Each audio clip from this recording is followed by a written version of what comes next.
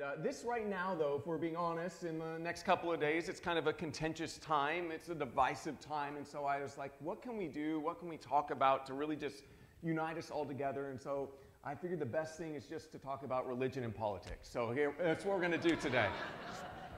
Bring us all together, right? But, you know, we've had some debates on the debate stage, but I remember a debate, it was back in, I think, 2015 now, and it was the debate between the color of this dress that's up on the screen. I was convinced, actually, that's the second one. Can you show the other one there? So I was convinced, I looked at that picture many, many times, and I was just so convinced that this was a prank that everyone was playing, because the question was, is this a white and gold dress or a blue and black dress? And I was like, clearly, it's white and gold, and if you think anything else, you're just insane. You're just crazy. How can you look at that and not see white and gold? And I literally ever thought that there's like a hidden camera or a prank, something's going on, and you're just not in on it. I thought that's what was happening, because people online, oh, I see blue and black, and I'm like, well, you're crazy. And then I showed it to somebody, and they're like, I said, what color is this? And they said, blue and black. And I said, no, this picture right here, this one, what color is it? And they said, blue and black.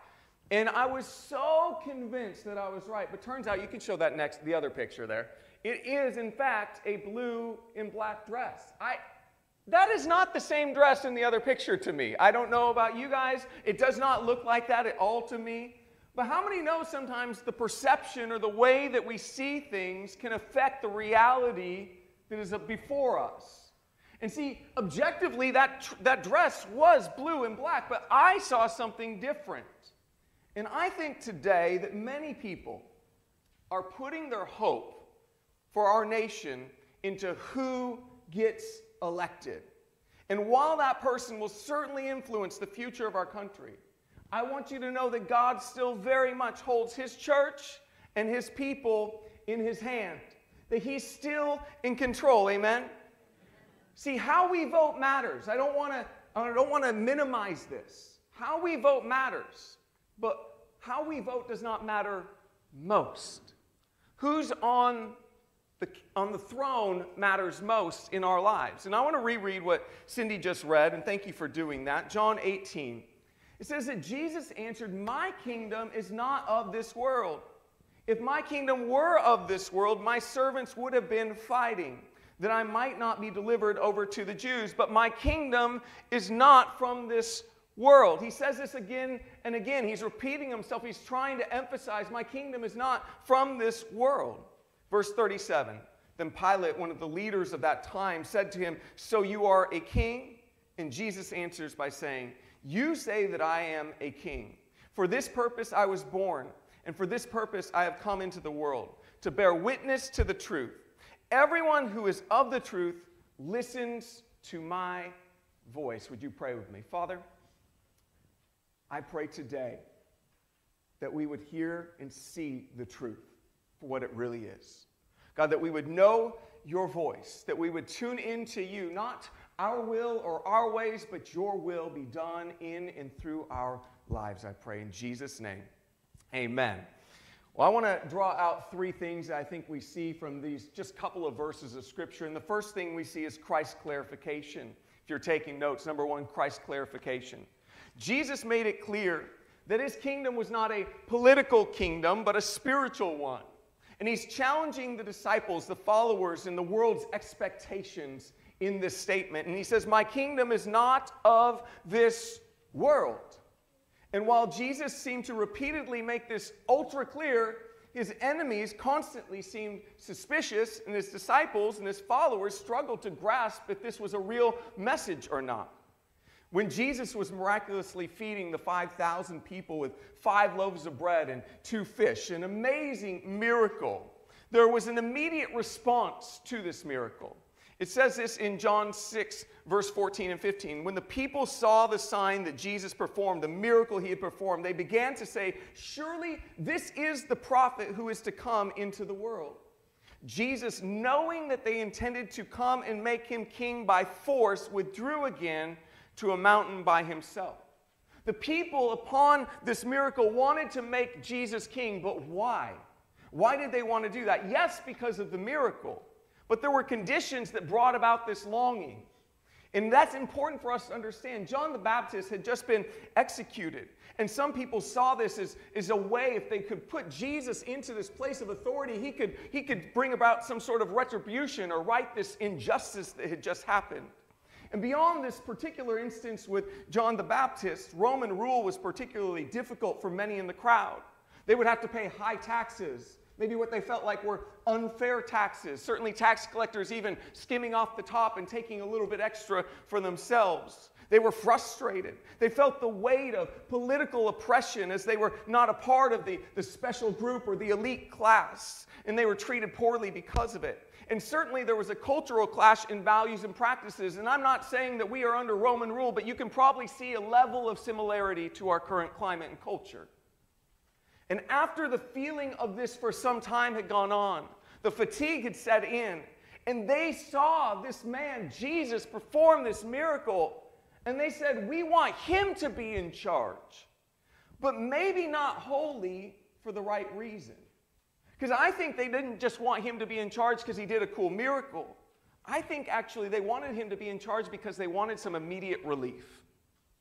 You might say, okay, that's the crowd though. Surely his close disciples, the 12 that walked with him every day, they would know what Jesus was here for. In fact, Jesus tells them, Matthew chapter 16, from that time on, Jesus began to explain to his disciples that he must go to Jerusalem and suffer many things at the hands of the elders, the chief priests, and the teachers of the law, and that he must be killed and on the third day be raised to life. Like, I don't know how much more plain he could have made it.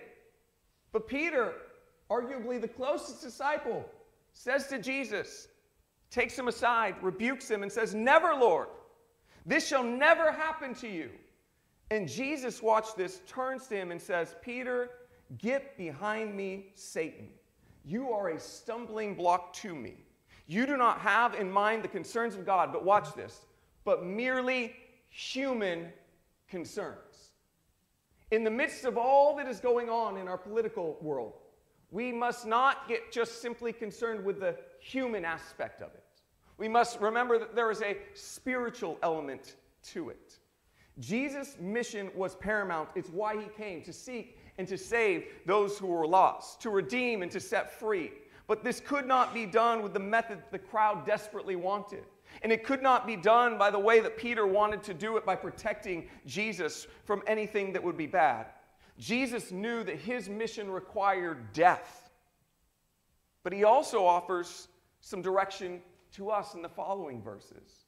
Verse 24, then Jesus said to his disciples, whoever wants to be my disciple must deny themselves and take up their cross and follow me.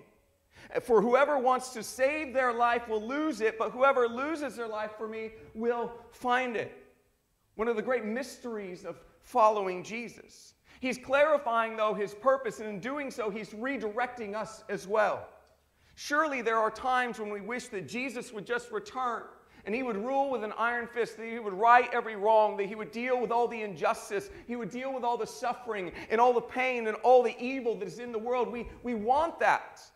Yet he allows us, for whatever reason, to remain in this brokenness, at least for the here and now. Not so that we can get all that we want, but to deny self and to learn to take up our cross and follow him. And in doing so, we learn to lose our life, to lose our selfish wants and desires, but the beauty of it is that we find real life, real freedom in Christ by surrendering and submitting to him. When the disciples inevitably wandered off course from their mission, Jesus constantly would pull them back in. And we, as we head into this election this week, must not lose sight of the big picture. And so that's why I want to frame it this way as we begin. The desire for a king is good, but make sure you're desiring the right king. But herein lies the struggle that we face, because we got to learn how to live in a tension. Number 2, live in a tension. We wrestle with politics because we're trying to impose a kingdom culture onto a broken world. This leads us to a tension between our earthly desires and our heavenly calling. You go back to that first portion of Scripture, what did Jesus say? If my kingdom were of this world, my servants would have been fighting that I might not be delivered over to the Jews. He said, if I wanted to rally the troops, if I wanted to gather the people, I could do it. But that's not why I'm here. He says, but my kingdom is not from this world. There's an important truth to hold on to in this tension, and it's this. There's no political savior. And you might say, well, of course, I don't believe there's a political savior, right? But if we were to evaluate where you spend your time, energy, and focus, would it look as if you're looking for a political one or the one that died 2,000 years ago? That's the question we have to be real with and really ask ourselves. And then the big question moves from that to this. How do I live in a world that is becoming increasingly hostile towards the gospel? And I don't think there's really any question of that today. Paul writes this in Philippians 1:27. Whatever happens. So just want to stop here for a second. So if Donald Trump gets elected, if Kamala Harris gets elected, if this bill passes, that bill passes, this person, that person, whatever happens, just to be ultra clear here, Paul says, not conditioned. Everyone say whatever. Whatever happens. Some of you are looking over at your neighbor. Conduct yourselves in a manner worthy of the gospel of Christ. Sometimes I think that we as humans believe that if our circumstances were more convenient, then we would be more faithful. I don't think that's true. We say things like, if I had more time, then I'd be involved or I'd serve. If I had more money, then I'd give. If I had better friends, then I would be more connected. If I had a better boss, then I'd work hard. I don't think faith is meant to be predicated on our circumstances. Faith is to be predicated on who He is. Amen? More often than not, it is actually pressure, by the way, that makes us stronger and better, not comfort. I know none of us want to hear that. I don't want to hear that. But Paul seems to be suggesting to the church here that no matter what is happening around us, we can choose to live rightly. And as he says, to conduct ourselves in a manner worthy of the gospel. But this manner worthy of the gospel also suggests that there's a manner unworthy of the gospel. And I just want to differentiate those two things in the political landscape for a moment. A manner worthy of the gospel would look like this. It would be demonstrating love to those who are voting differently than you, 1 John 4:7. It would be serving others through acts of kindness and generosity regardless of one's political affiliation, Galatians 5:13. It would be promoting unity by encouraging and collaborating among believers despite their political views, Ephesians 4:3. It would be respecting authority by praying for political leaders while standing firm in your biblical convictions. I'm not asking you to compromise, Romans 13. It would be being an advocate for godly change. So yes, use your life, use your voice to advocate for godly change. That's living in a manner worthy of the gospel. Let me tell you what's a manner unworthy of the gospel. Engaging in divisive speech by using harsh language or insults when discussing opposing political views, Ephesians 4. Promoting hatred by allowing anger towards individuals or groups because of their political beliefs, 1 John 2:9. Being unforgiving by holding on to grudges against those who support different political candidates, Matthew 6. Turning a blind eye to hateful speech or misuse of power. Complacency in action by remaining passive in the face of injustice while waiting for political change. We don't have the luxury of just being silent. Placing more emphasis and time on politics than in personal growth in your faith. That would be living in a manner unworthy of the gospel. Our theme verse for this year is Romans 12:1 and 2, but verse 2 says this: do not conform, do not be like, do not conform to the pattern of this world, but be transformed by the renewing of your mind. Let God transform you in a manner that leads you to live worthy of the gospel, worthy of the calling of God on your life. In the midst of discerning what is right politically, don't lose sight of your primary call spiritually. Instead, let God guide you in the tension, not away from the tension. But let's get down to the brass tacks. What does this mean for us? Number 3, if you're taking notes, this is where I want to spend most of our time today. Voting with a kingdom mindset. We are called to vote with a kingdom mindset. I think one of the greatest battles that we face as followers of Jesus in America is that we live in this increasingly polarized culture, right? Where often multiple candidates have obvious shortcomings. Whether it's a long list of transgressions, things that have been said or done by one person or another, or it's abhorrent character or opposing values that we might hold to. We see the flaws of broken people, but I just want to say this. We too are broken people. And you might say, well, I'm not as bad as that person, or I'm not as bad as that person, but I would say here that no one's willing to stand up, come up to the front, and just admit all the sins in your life. Anyone else? Yeah? No? No takers? Okay, yeah, that's what I thought. We all got our junk, right? We all got our stuff. We live in a broken world. And maybe some of you think no option seems ideal, so what do I do? You're asking yourself, what do I do? This is where I think it's important to have a kingdom mindset. The mindset isn't about me, but it's about Him. It's not about preservation, holding on to all that I have. It's not about going out and getting all that I can get for myself, but it's one that puts Christ at the forefront. What's best? What does He want? What's His will? His kingdom come. His will be done. This requires wisdom, though. James 1:5 tells us this: if any of you lack wisdom, he should ask God, who gives generously to all without finding fault. It will be given to him. As we pray for wisdom, God reveals to us. In fact, God, through Scripture, reveals to us. Micah 6:8 says this: what does the Lord require of you? To act justly, and to love mercy, and to walk humbly with your God. When laying this reality on the political landscape, we realize we need three things. Our vote should further justice, it should further mercy, and it should further humility. It should further justice, mercy, and humility. This is really, really important that we understand this. And I'm not just meaning justice by the sense that sometimes we mean it, because often what we mean is vengeance when we say justice. And listen, God will avenge what He needs to avenge, but He's also a merciful and gracious God. So I'm talking about biblical justice, biblical humility, biblical mercy. We don't have time to go through everything today, but I do think there are some areas that we need clarity on. And as I share some of this, some of you are, I'm going to be honest, this many people in a room, some of you are going to disagree with me. And that's okay, all right? We can still love each other. But here's what I have to live with. God's called me to lead you as a church. God's called Pastor Ron to lead you as a church. And one day, while I'm standing before you now, one day I'm going to stand before God. And that concerns me a lot more than this moment right here. And so I need to be able to give an account that I shared the truth before you, that I rightfully equipped you with what Scripture says. And so I'm leaning heavily on Scripture today, as you'll see. But let's talk first about character and integrity. And I want to read a few verses from Proverbs 29, because you'll see how character and integrity are so important, and the lack thereof also have consequence. He says, when the righteous are in authority, the people rejoice. But when the wicked rule, the people mourn. The king by judgment establishes the land, but he that receives gifts overthrows it. And it goes on in the last one in verse 12. If a ruler listens to lies, all his officials will become wicked. Now some of you are saying, okay, Ray, character and integrity, got it.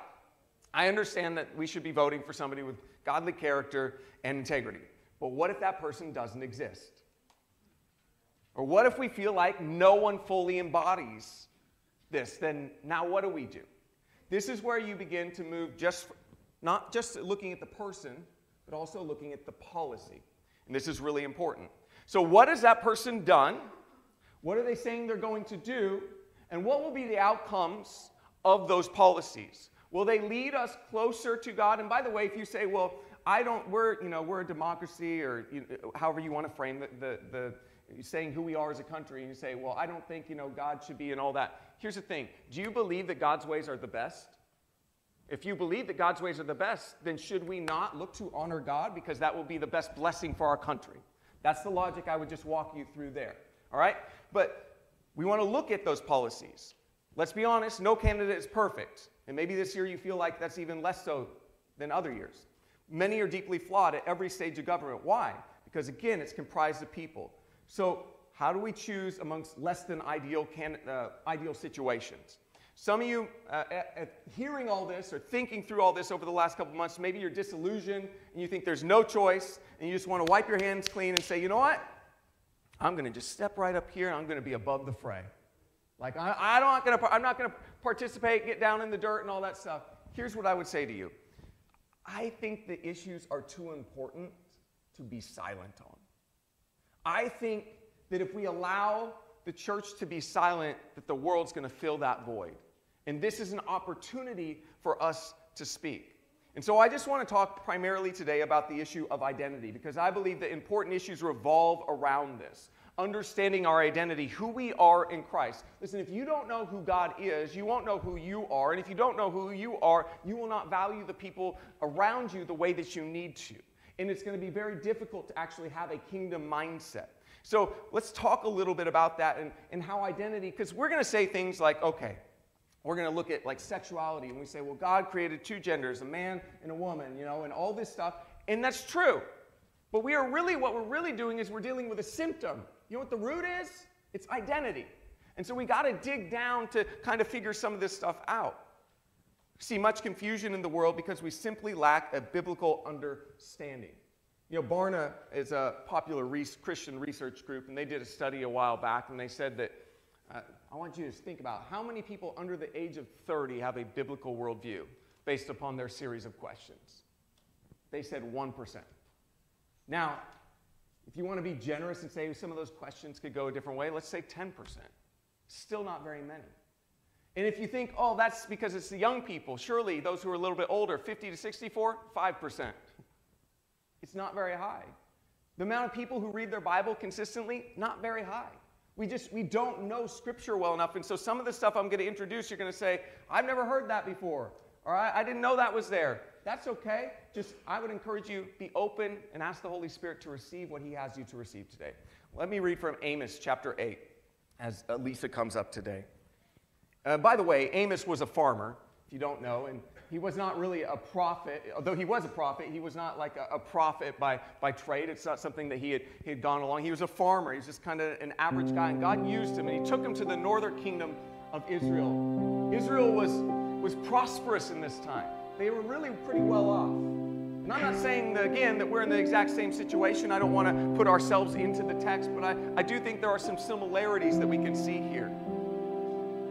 And Amos said this, "The days are coming, declares the sovereign Lord, when I will send a famine through the land. But this is not a famine of food, it's not a drought or a thirst for water, but a famine of hearing the words of the Lord." What did he mean? See, I believe that we're living in an hour where sadly the Word of God has been so compromised by so many, so spun, so twisted to get it to say what we want it to say, that it's confused many people. A time where the Bible is readily available, but truth seems difficult to discover. So what I'm about to say about the sanctity of life for a moment might seem foreign to you, but it is pulled straight from Scripture. Jeremiah 1:5. "Before I formed you in the womb, I knew you. Before you were born, I set you apart. Before you were born, I appointed you as a prophet to the nations." Psalm 139. "For you created my inmost being. You knit me together in my mother's womb. I praise you because I am fearfully and wonderfully made. Your works are wonderful, and I know them full well. My frame was not hidden from you when I was made in the secret place, when I was woven together in the depths of the earth. You saw my unformed body. All the days ordained for me were written in your book before one of them came to be." I don't know how you read verses like this and others in Scripture and come to any other conclusion other than this, that God has a plan for us. And not just a plan once we are born, but before we were ever born, while we were in our mother's womb. And I want to be abundantly clear because I think sometimes we don't know what to really how to read or interpret things because we don't say it clearly. I believe that what has happened through abortion in America breaks the heart of God. And while I think that there are some who have wrestled with this decision, I want to speak to you in a moment. I do think there is a camp and a group out there that believes abortion is really not that big of a deal. That we have framed it in many different ways, whether it's pro-choice or a woman's rights. And what's happened is that God's heart looking upon it and all these lives that he had ordained plans for, that we have cut off. I believe that it's honestly evil being disguised as good. The Bible says, "Woe to those who call good evil and evil good. When God puts a woe before something, it better stop us in our tracks. I believe that this is happening, and it's a wicked scheme of the enemy. John 10:10 says that he came to steal, kill, and destroy. What are we talking about? What's he trying to kill? He's trying to snuff out the plan in the ways of God.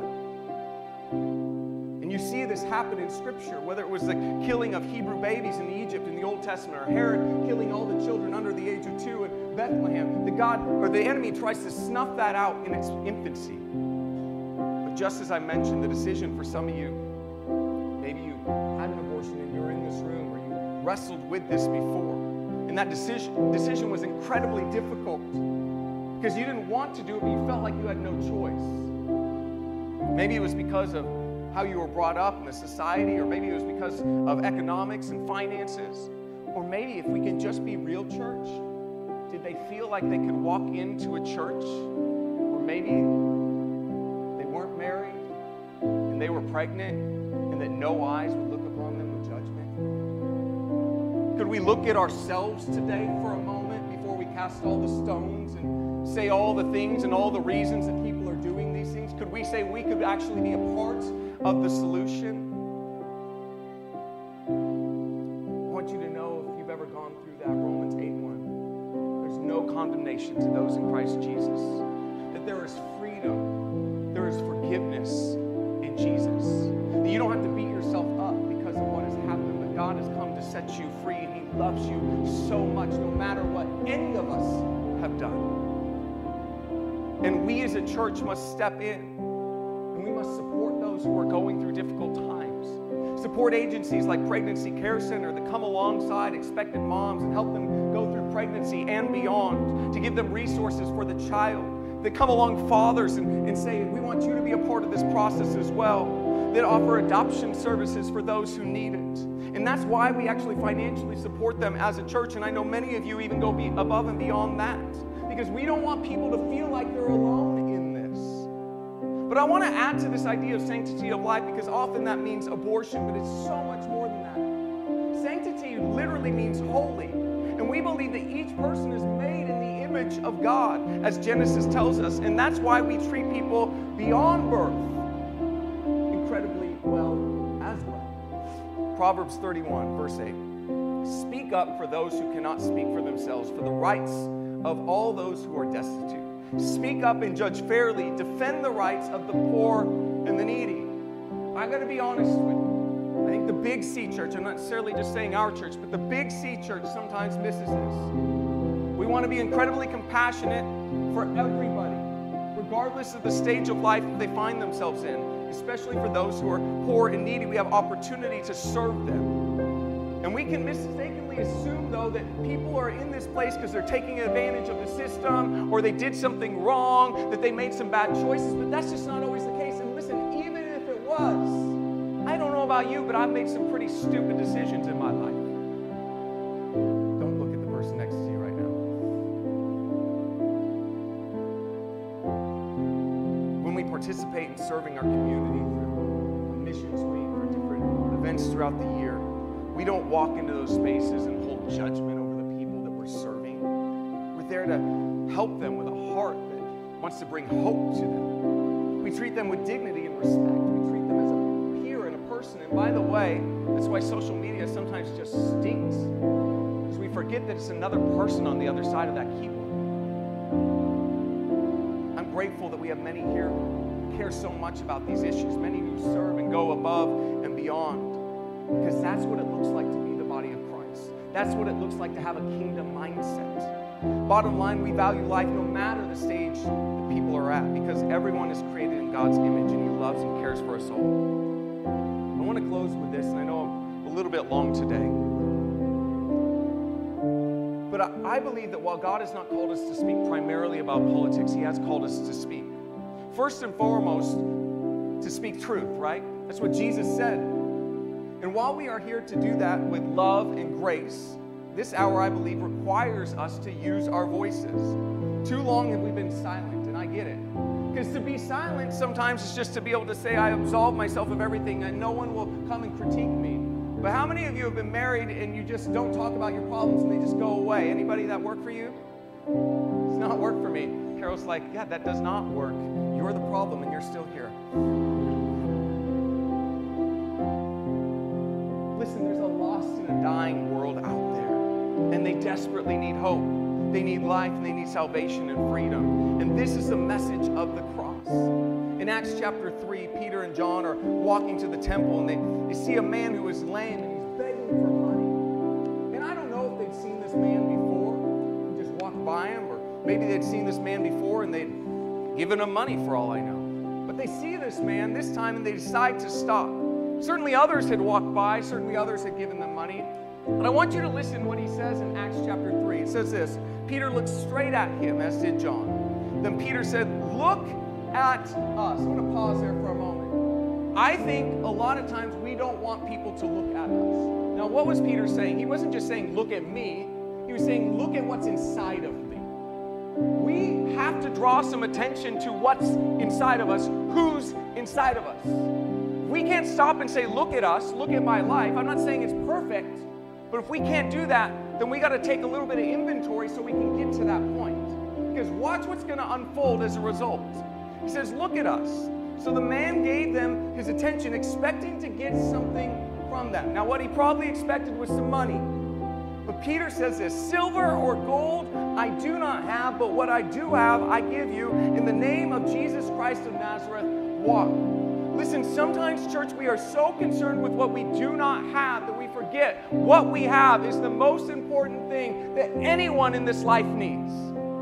We have Jesus.